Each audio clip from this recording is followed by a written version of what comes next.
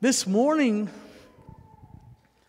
I do have a word that the Lord's kind of been playing with me on. It was, and I'm going to see how far I can get into this, because there's just so much that I've been processing, and even in my own self, and the season that we're in right now. But it must have been Monday night or Tuesday night. No, it was Monday night.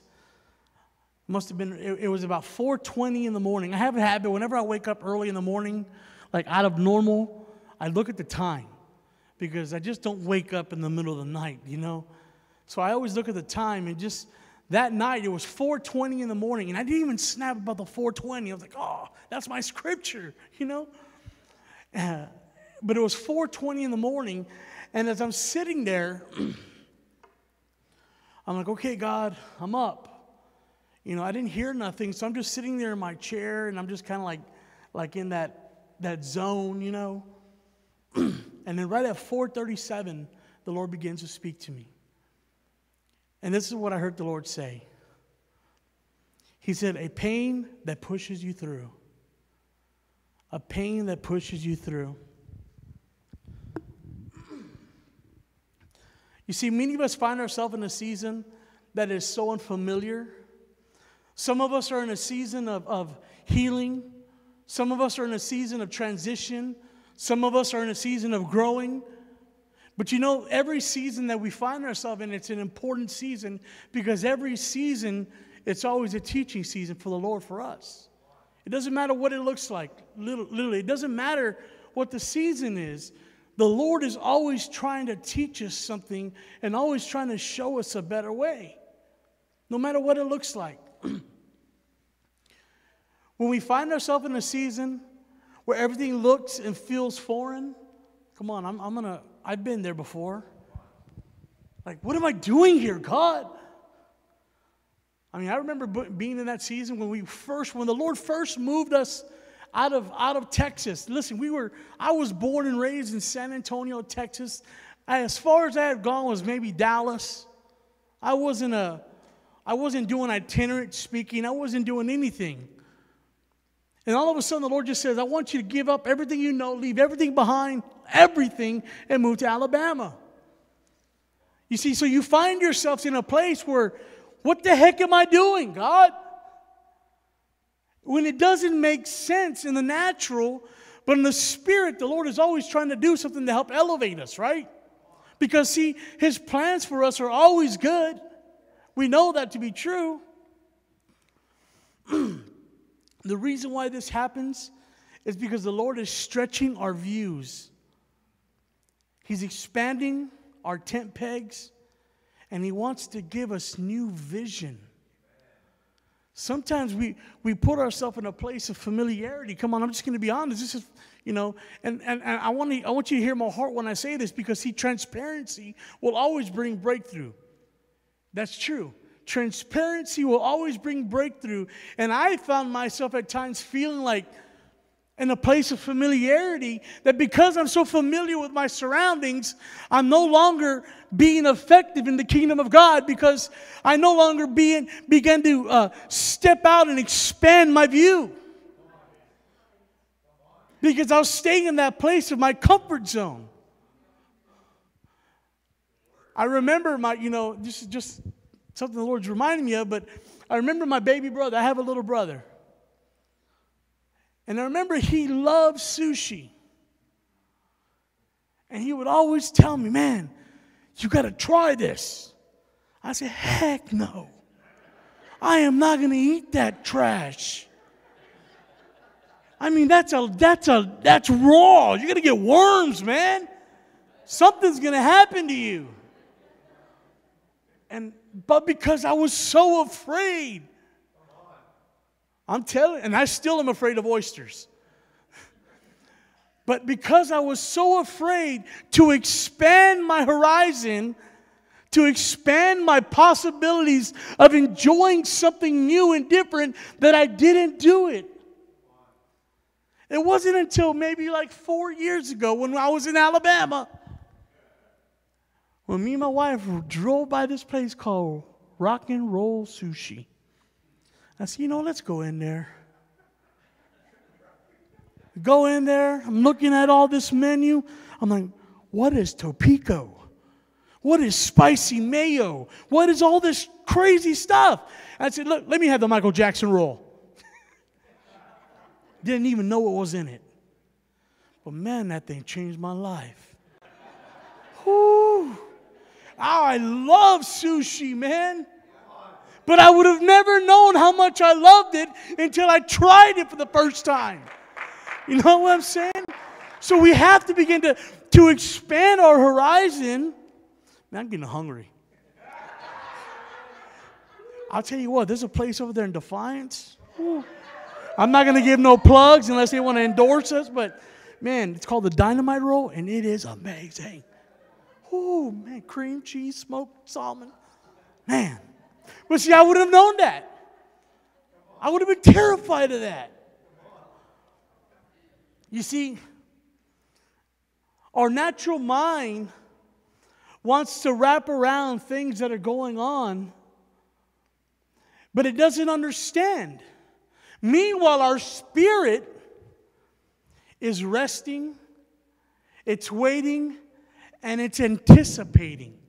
You see, that's where the battle comes. Because see, in here we're like, man, what's going to happen?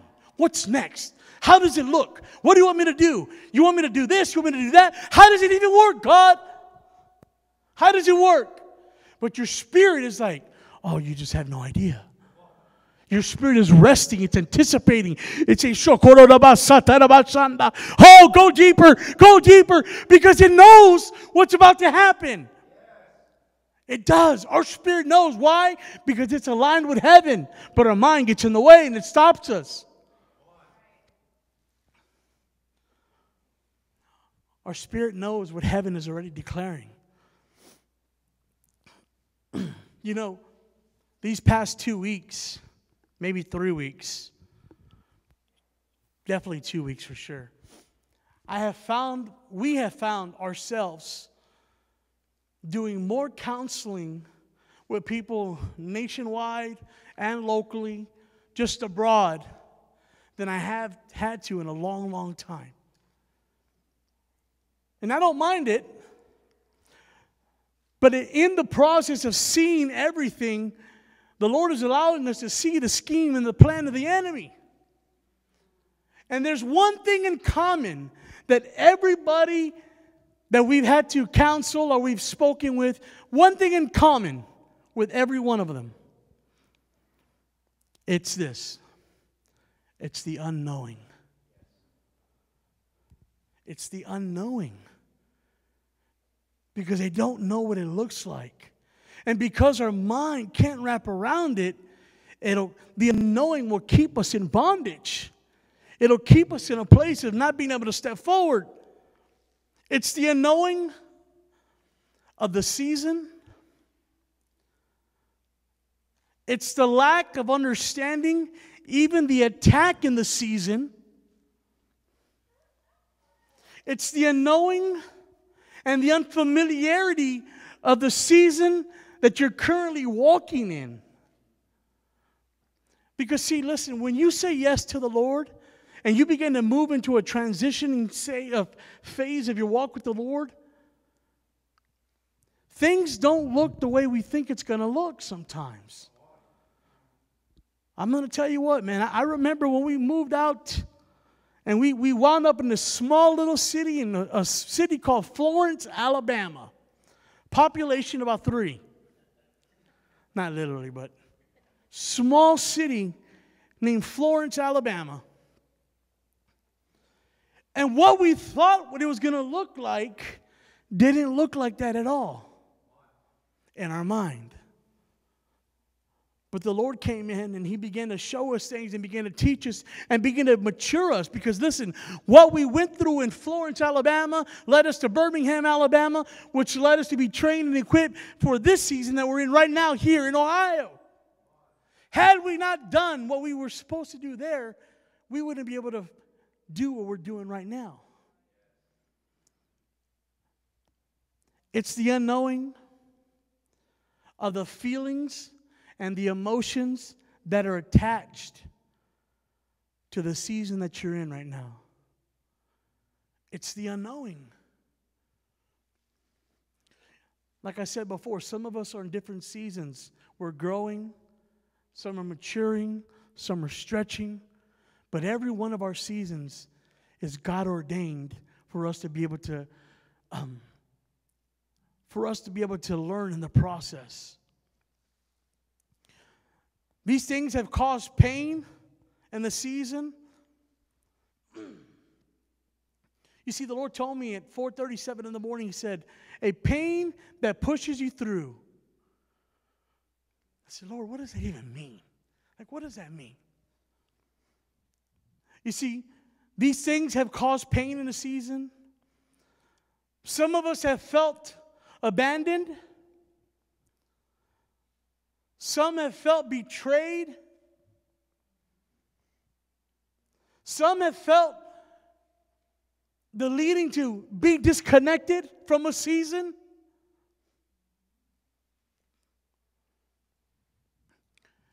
So we should have all our Bibles today. So let's turn to Jeremiah 37.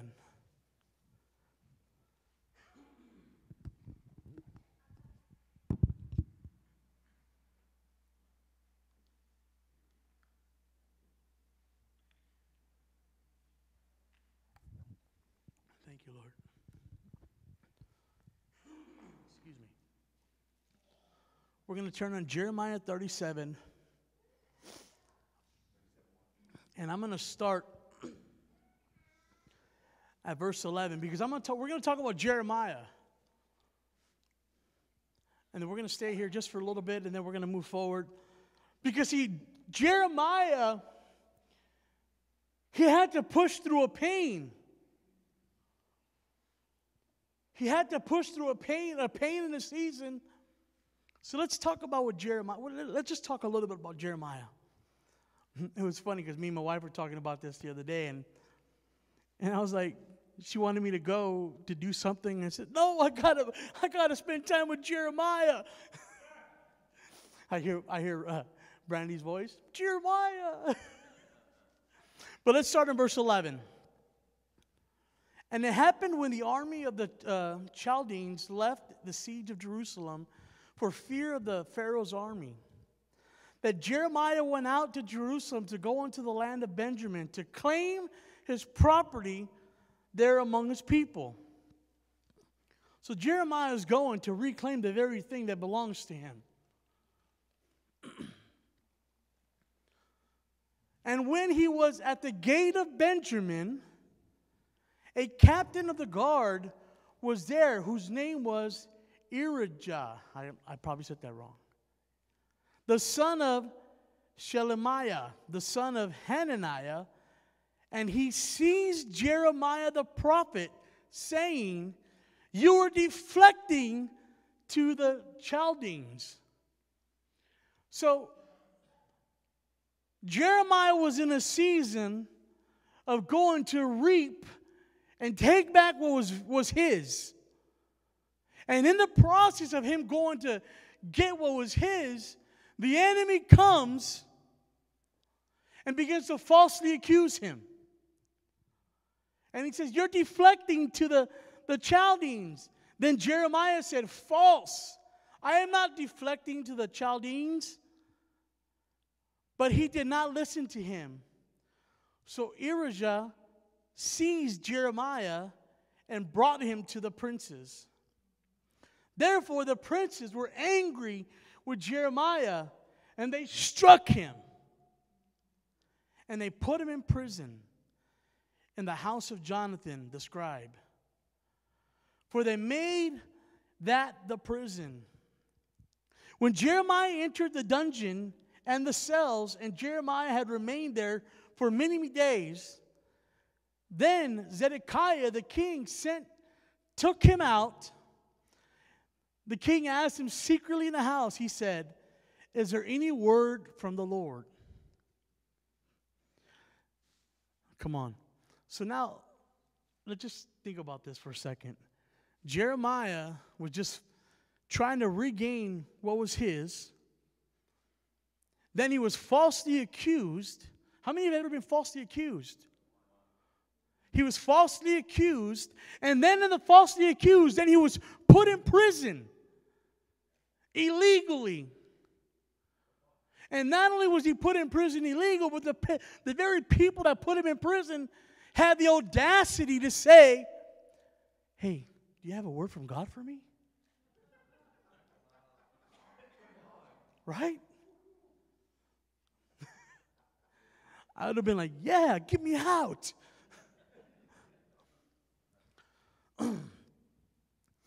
And Jeremiah said, then he said, this is what the word he gave him. You shall be delivered into the hand of the king of Babylon. Moreover, Jeremiah said to the king Zedekiah, what offense have I committed against you, against your servants, or against your people, that you have put me in prison? Where are your prophets now? The ones who prophesied saying that the king of Babylon will not come against you or come against your land. Therefore, please hear me, O my Lord, the king. Please let my petition be accepted before you. And do not make me return to the house of Jonathan the scribe, lest I die there. Then Zedekiah the king commanded that they should commit Jeremiah to the court of the prison. So I guess because he found a little bit of favor, he took him to the court of the prison. Like he took him out of the main prison, but he still put him in the court of the prison, right? He's still in prison. And then he says that they should give him daily a piece of bread from the baker's street until the bread in the city was gone. Thus Jeremiah remained in the court and the prison. You see, sometimes we go through seasons in our life that we don't understand.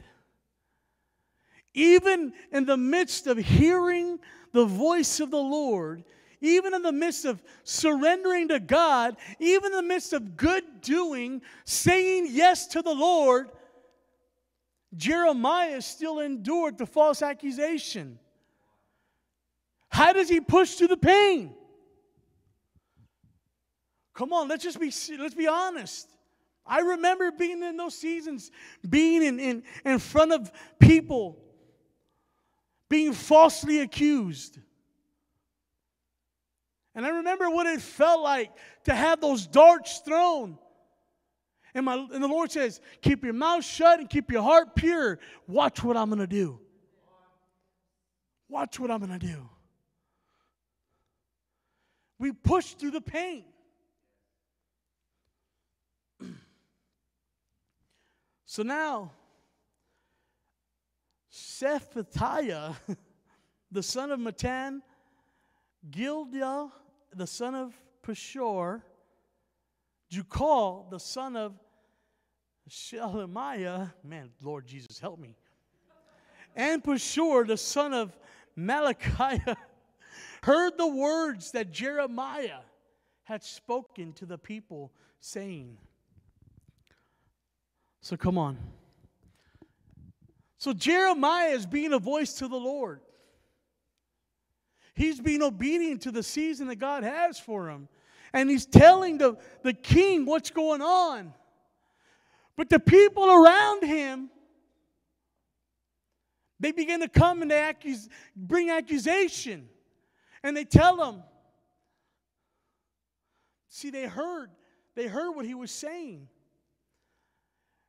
He said that Jeremiah had spoken to the people saying, thus says the Lord, he who remains in this city shall die by the sword, by famine, and by pestilence. But he who goes over the Chaldeans shall live, and his life shall be the prize to him, and they shall live. Thus says the Lord.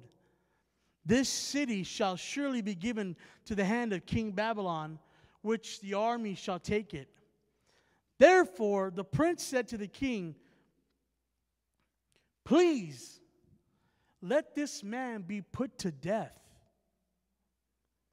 Thus, he weakens the hands of the men of war who remain in the city, and the hands of all the people speaking such words to them. For this man does not seek the welfare of the people, but their harm. Then Zedekiah the king said, look, he's at your hands. Still, the pain. Now, not only was he in the court of prison, but they came with more accusations, and then they tell him, okay, take him away. Then Zedekiah says, he is in your hands, for the king can do nothing against you. So they took Jeremiah, and they casted him into the dungeon of Malachi, the king's son, which was the court of the prison, and they let Jeremiah. Listen, you got to know what a dungeon is. I mean, it's not like like you're in a small cell and you got with your cup. No, it's a dungeon. It's a black hole. There's no light. There's no windows.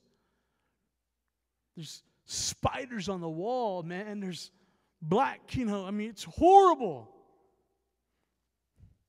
So they brought him down and they cast him into the dungeons. And it says that they let him down with ropes. Can you imagine? They had him tied up and they're. Can you imagine? Can you visualize that? And they're slowly just dropping him down. And they're lowering him down with ropes.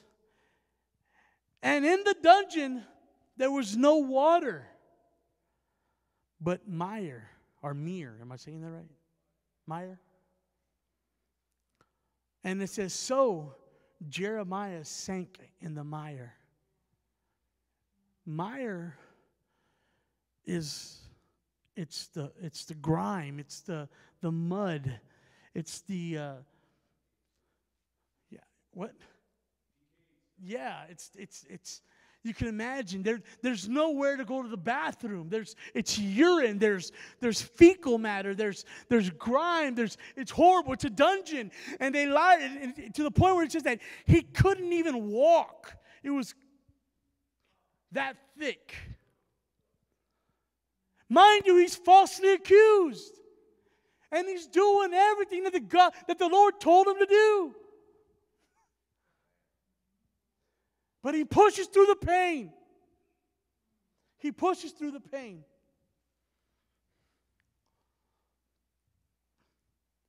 Jesus.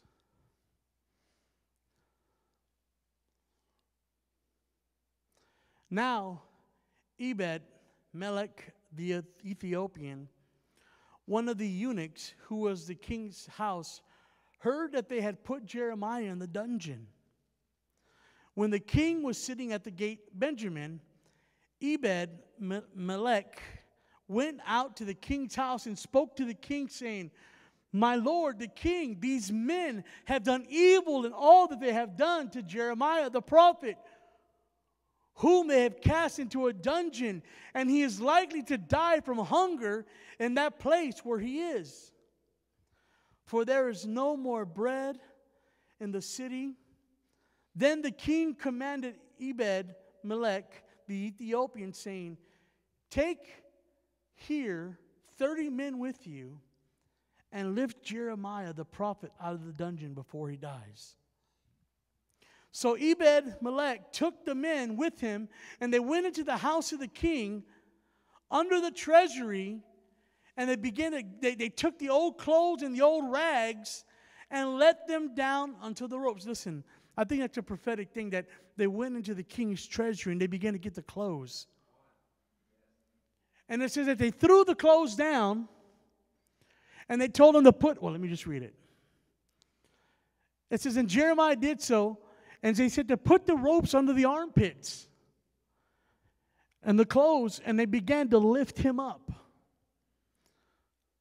You see, when you begin to push through the pain, what happens is the Lord begins to lift you up. He lifts you up out of the season. He lifts you up out of the mire. He lifts you out of those areas that you can't understand. You don't know why you're enduring the attack because you've been faithful. You said yes to God. But why is this happening? Why did it happen to Jeremiah? What did he do wrong? Nothing. He was faithful.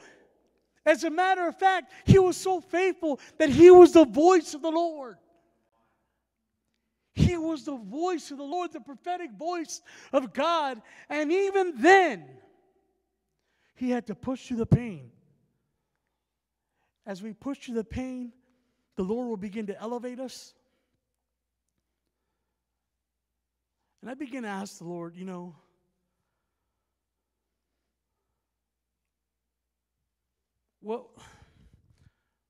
what it's all about. I just wanted to share that quick story about Jeremiah because, see, something kept him going. Because even to the very end, if you go down 2 more chapters, I think it's in chapter 40, it says how Jeremiah was released. And there was breakthrough that happened. But there was something that kept Jeremiah in a place of pushing. I can't imagine what it was like, man. I'm just being honest, being in that place of total. I mean, nowadays, somebody gets upset with us and we get offended. Man, we shut down. I don't want to talk to nobody. I want to sleep all day. Depression comes. Anger comes. Bitterness comes. All these things come. Jeremiah endured something, but he kept pushing. Never once did he get offended with God. Saying, God, I'm here in the dungeon. What's up, God? I'm swimming around in my own poop. All because you wanted me to speak your word.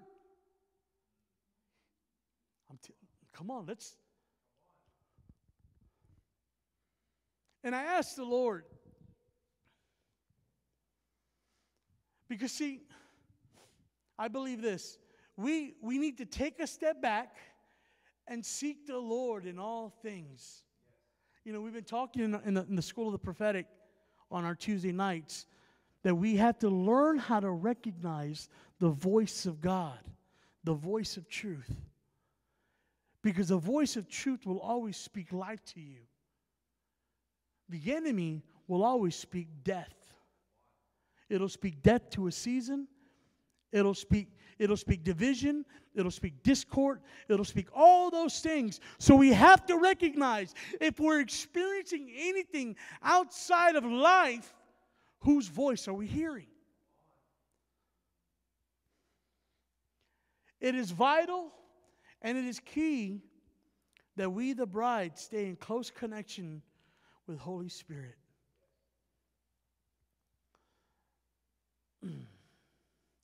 It doesn't matter how seasoned we are.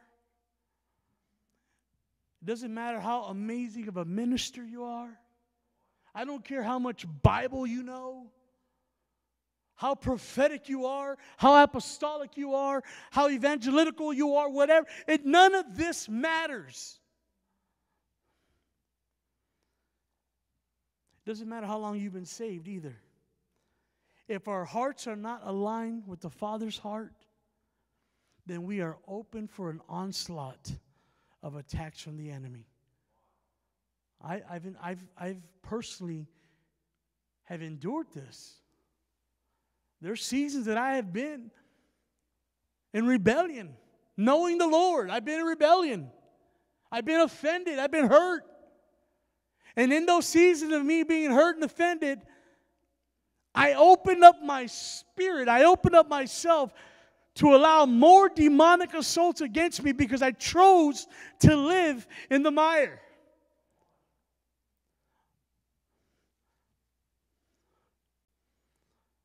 We have to recognize the voice of the Lord. I want to speak to the house right now. And those that are watching, this applies to you as well, but I really want to speak to the house. This house is strategic and it's God ordained for the seasons. It's not just for Northwestern Ohio or just Ohio, but it is a blueprint for what God's going to do in the nations. It really is. It's a blueprint. God is showing us a way to be effective. It's teaching the sons and daughters the reality of who they are, who God is in them. It's paving a place and a safety net for the bride to be trained, to be equipped, and to be launched. Listen, this is not just a church. I get that. Some people, they need the church. But we are the church. We are the church. Everywhere we go, we are the church. But if I'm speaking to the house and I'm speaking to the whole, this is an apostolic center that God has strategically placed here in the Ohio area to equip, to train, to launch, to be a safe place for those eagles to fly, to soar.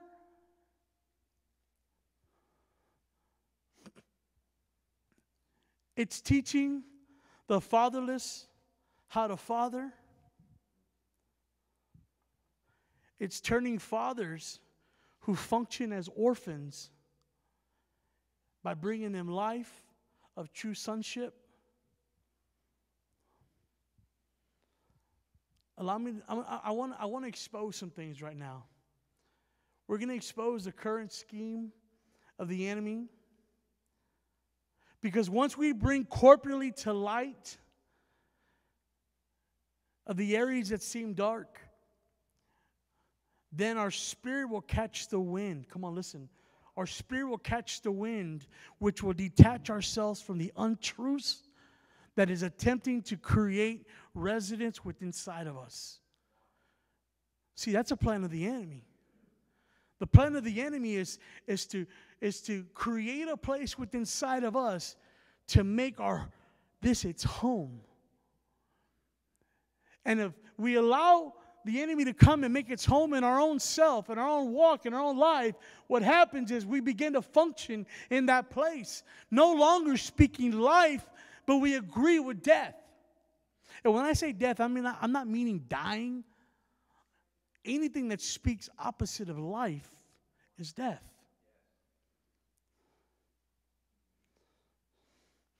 I was talking to a good friend of mine the other day, and he wrote something on his Facebook wall, and I said, man, bro, you have no idea. That is so on point right now. And this is what he wrote. Because, see, this is an apostolic ministry. I need you to understand that. And when I say apostolic, I'm not talking apostolic with the long dresses and the buns in their hair. That's not what I'm talking about. I'm talking about a ministry that is functioning in the fivefold. Establishing heaven here on earth.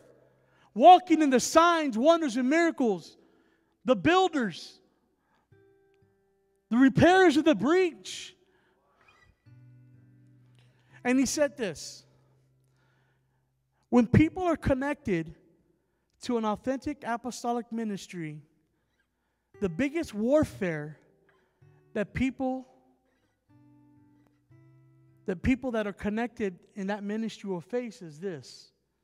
It's the warfare in their mind. Because, see, if the enemy can get you here, then it'll stop you from agreeing what's here. And what's here comes from here. The rivers of life flow from the belly. And we agree with that from heaven. And it'll stop us from entering into the very promise that God has for us. He goes on to write, it's the warfare of the mind. The enemy will release onslaughts of thoughts,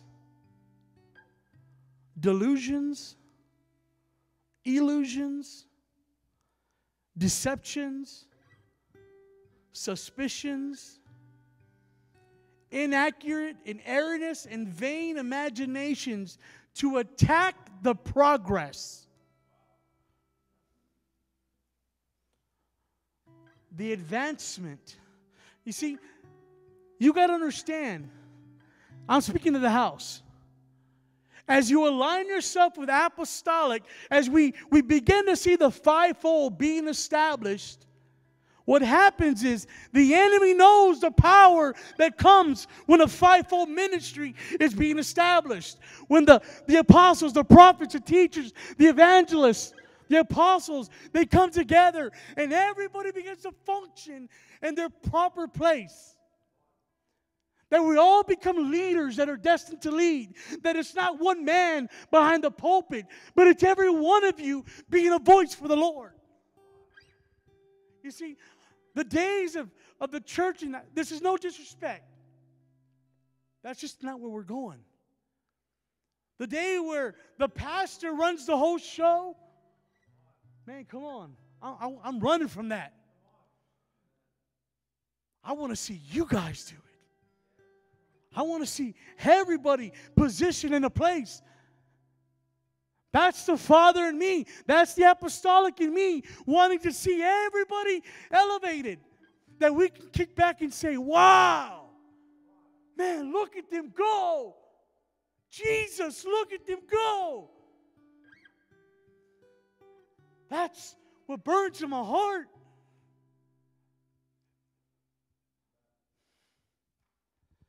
And that's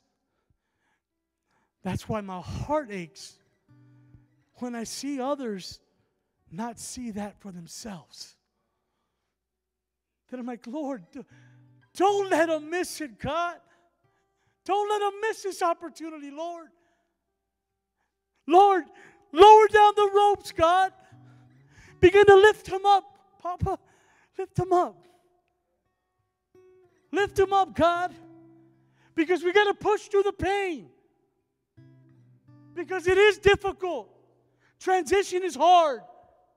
It is hard, guys. It's difficult. But it's so worth it. Even the most difficult times that I've ever had in my life, when I just wanted to throw in the towel, my wife would tell you, listen, I'm transparent. I'm like, listen, I told my wife, I'm done. I'm done. I'm not going to do this no more. All these years, and all I do is get attacked. All I'm doing is loving people. I'm just loving people, but I'm the bad guy. You see, the devil's a liar. He's a liar. Every one of you has a destiny and has a purpose in this place. And because you have aligned yourself with something greater than all of us, there's going to be attack that comes. But it's because the devil knows the outcome. The devil knows the outcome. I'm telling you what, we are on the verge of a move of God that we have never seen before. And we all get to be a part of this thing. It's not about Alice or myself. It's about what God wants to do. And we just say yes, we just partner with God. Is this making sense? He goes on to say, we have to be led by the Spirit for real. I thought that was pretty awesome. Because we all say, well, the Spirit of the Lord is leading me. No, it's not. It's your emotion. Let's not get them confused. Because the Spirit of the Lord will always lead you to life. Always. We must let the Spirit of the Lord lead us for real.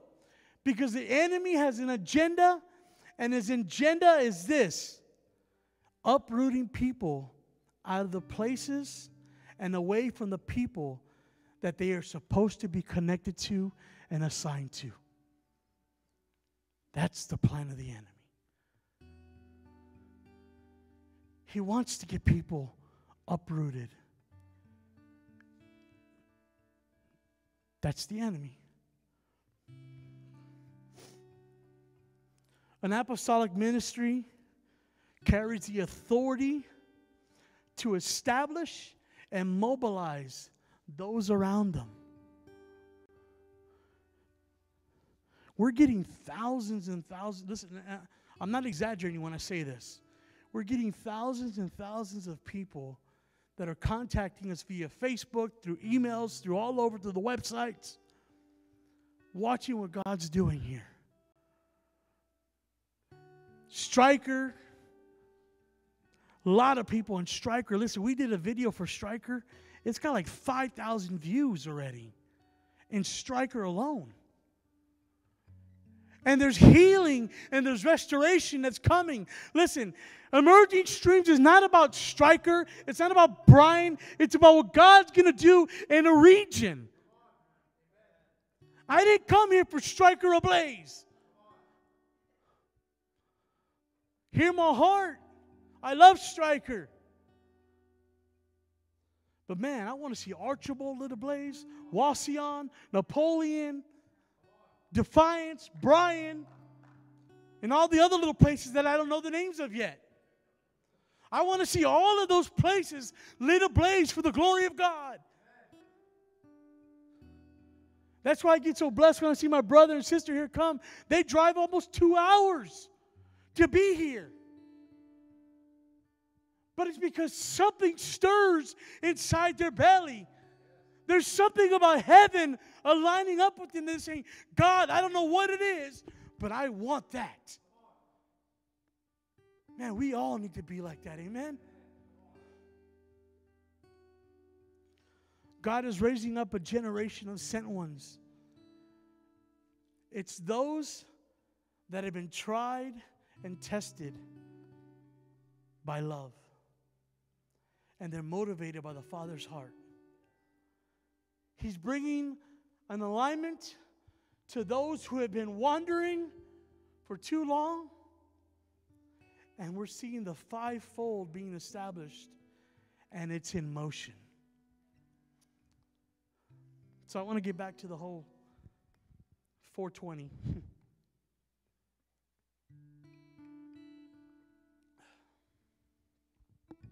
Jesus, thank you, Lord. Father, you're so good. You're so good, God. So at 4:37 in the morning, I heard the Lord say, a pain that pushes you through. It's time to push through the pain. And I began to get reminded about all the different ways that Jesus endured pain and how he suffered. Even under dire circumstances and attacks and even accusations. You see, because sometimes we forget this very thing. We forget that Jesus is the Word made flesh. So when Jesus came to earth, He came as a man. He was tested as a man. That means that He dealt with every possible thing that a man would deal with. And I know sometimes we have this picture of Jesus like He just walked around with this glow around Him everywhere He went. And you see like the pictures where, halo. And there was a glory on God. There was a glory on Him. But guess what? His feet got dirty when He walked. He got blisters on His feet. He didn't have the Nike Shocks. He had to go to the bathroom. He had to clean himself. He had to shower. He was a man. John 1:14 says this, and the Word was made flesh and dwelt among us. And we beheld His glory, the glory as the only begotten of the Father, full of grace and truth. And we might ask, what does that mean? Like, what does that even mean, right? we think about one of the moments right before Jesus launches into his ministry. He's on this 40-day fast, right? And I've shared this a little bit before, but have you ever gone 40 days without eating? I've never gone more than a day or two without eating. But after the day or two, man, I'm tired. I'm hungry. I'm weak. Man, if I don't have my coffee in the morning, I'm like, oh God, I need something. So Jesus is on this 40-day fast, not eating nothing. He's tired. He's hungry. He's a man. And he's at the very weakest moment of his life. And the devil comes to test him. He tests him. Matthew and Luke both talk about it. The devil tells him, create bread out of stone to relieve your own hunger. He tells him, leap from a pinnacle and rely on the angels to break your fall. Right? Kneel before Satan, and I'll return all the kingdoms of this world.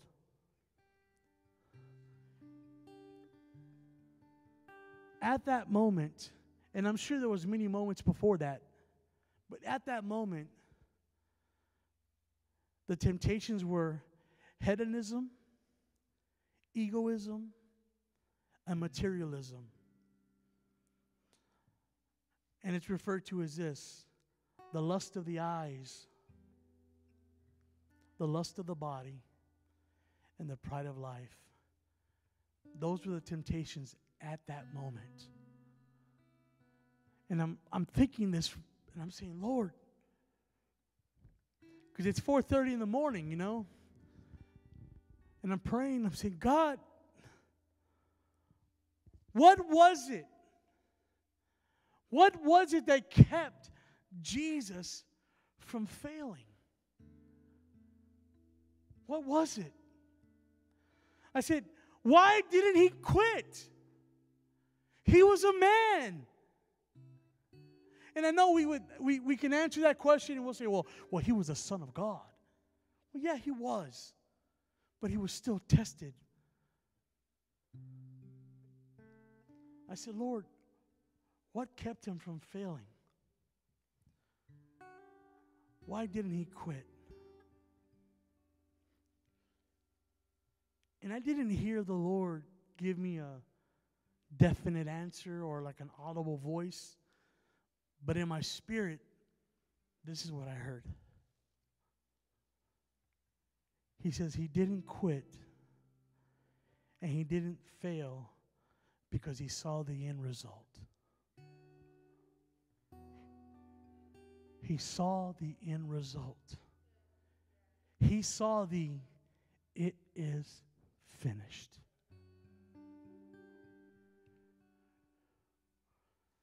He pushed through the pain.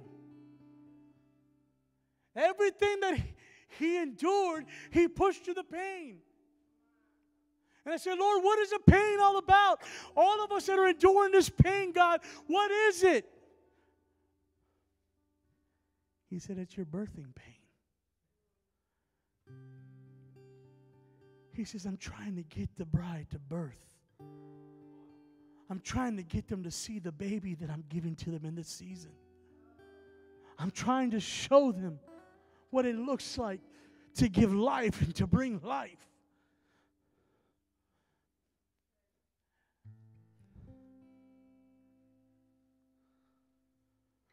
Jesus. He didn't quit. Jesus didn't quit. He pushed through the pain. Every dagger of the spear,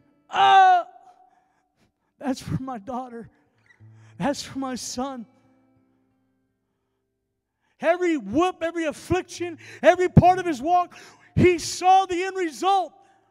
He saw what was going to happen. He saw the victory. Every one of you, listen. There is victory. Victory. You are called to live a victorious life. Even though it feels like you're in the dungeon. Even though it feels like you're trapped and you're in the murky waters. Even in that time, the Lord is saying, I'm going to lift you up. Just wait. Just wait. And the Lord gave me this scripture. And it's coming out of Psalms 43. Jesus. Thank you, Father. And it says, vindicate me, O God, and plead my cause against an ungodly nation. Deliver me from the deceitful and unjust man, for you are the God of my strength. Why do you cast me off? Why do I go mourning because of the oppression of the enemy? Oh, send out your light and your truth, and let them lead me. Let them bring me to your holy hill and your tabernacle. Then I will go to the altar of God, my exceeding joy. And on the harp I will praise you, O God, my God.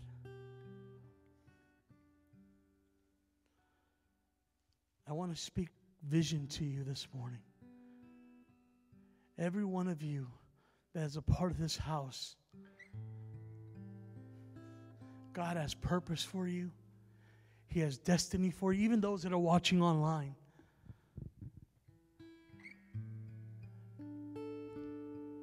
It's time to push through the pain. The Lord is wanting to birth something. And let's stand up this morning.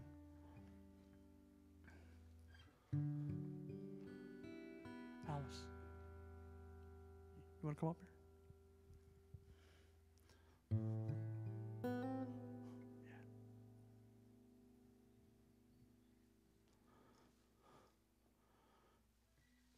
The Lord is wanting to push through the pain because, see, some of you have been carrying this baby for too long.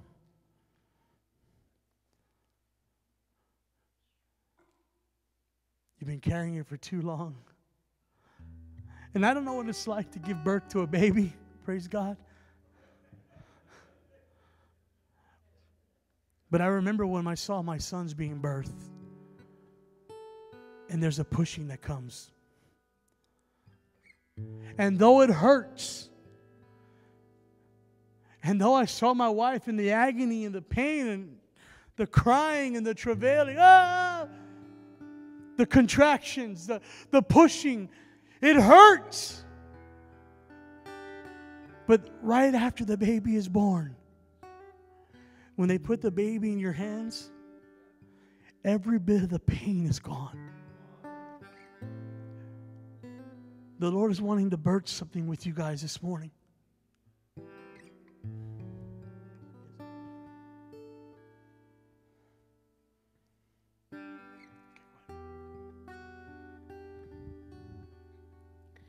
I really heard this morning that we have to get to a place like in Psalms 46 where you tell the Lord, it is well with my soul. And quit fighting the very thing He wants to do inside of you. And sometimes you have to just stop the wrestling with God and just say, God, whatever it looks like, I don't get it and I don't understand it sometimes, but it's well with my soul.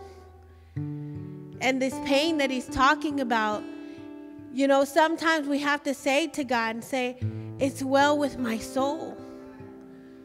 I guarantee you when He was going through the process of becoming, see, there was a process that that Jesus had to go through. And He couldn't walk away from that process. And some of us, the enemy's been really pressing us to walk away from the process of things. And it's like, I don't want to go through the process. I just want to get the end result. And God's like, no, I got to take you through the pressing of the process, because if I don't, you won't be changed. And you'll continue to be in hurt and pain and suffering for the rest of your life. And I'm trying to bring healing to you, and I'm trying to bring wholeness to you. So in that place of not understanding, you have to say, it is well with my soul, God. Yes, I'm hurting. Yes, I'm in pain. Yes, this is difficult. Yes, this process is hard. I guarantee you, he cried out to his Father when the process was hard. But in that hard process, he told the Lord, it's well with my soul. I'm in agreement with the process. I'm not going to run from the process. I'm not going to act like everything's okay in the process. That's why transparency, it brings breakthrough. Because you can't just stand there and say, oh, I'm good, everything's okay. No, if you're not good, it's okay too. It's okay if you're not okay. It's okay if you're not good. It's okay if you're hurting. Because God wants to come to you in that hurting place in realness, and he wants to just heal you. And he wants to come put his hand on your chest, on your heart, and those places that need healing. And it's no longer like, man, I want to walk away from the process. It's like, okay, God, let me be refined in the process. Let me go through a refining in the process, that you're refining me. Because what's the ultimate goal of the Lord is that we look more like our Papa. That's why we have to go through the process and being refined in him. But as we push through that pain, it's well with my soul, God. Whatever you want to do, pushing through the pain, God. Yes, it hurts. Yes, it's hard. But I promise you, the end result that you're going to get, he's faithful in it. And he shows up every time. The Lord always takes me through this encounter, that even when you walk in the valley and you walk in the darkness and you walk in these places with him, because, even in the wilderness, you're walking with him. You don't just step into the wilderness and then he leaves you. Even in the pain and the wilderness times of your life, he's right there with you.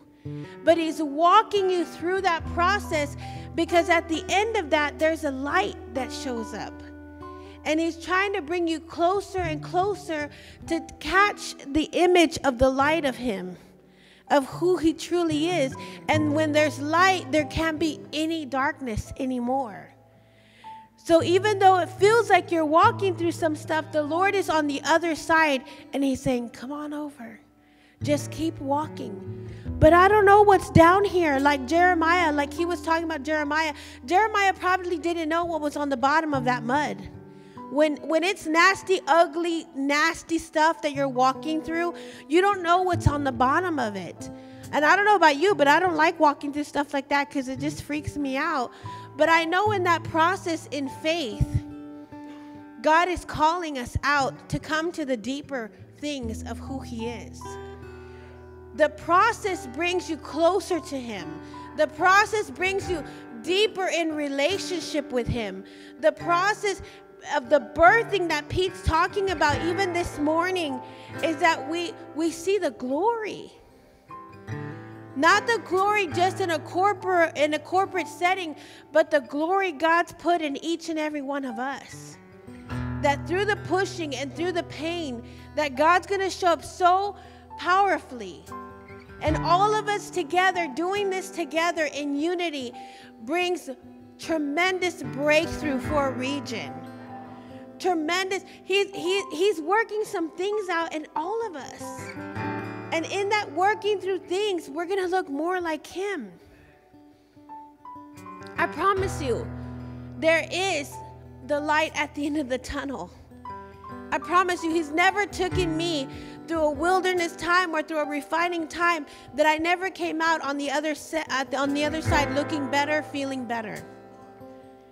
He always is faithful, and he brings us through. And it's so powerful, and it's so good. So that way you can stand up and you can give a testimony of his goodness in that process. So what I'm going to do right now is I'm going to open up the altar as we worship, whatever the Lord puts in your heart. And we're going to pray.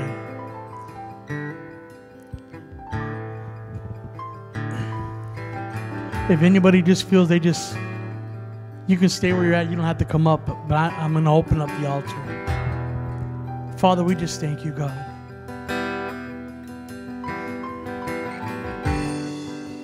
Father, we just thank you for your presence, God. Jesus. And even now, Lord, I speak blessings. I speak your favor, God.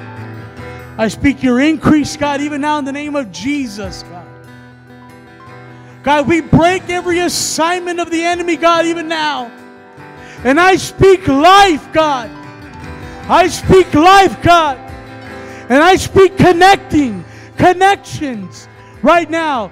I come against disconnecting. I come against any lying spirit. I come against any hindering spirit right now, Lord. Father, that we would push through the pain even now, Lord. Father, we push right now, Lord. We push, Lord.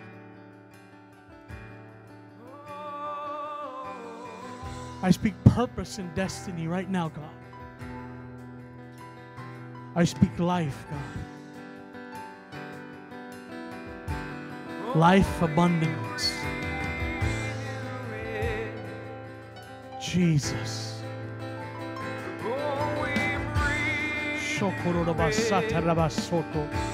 Jesus.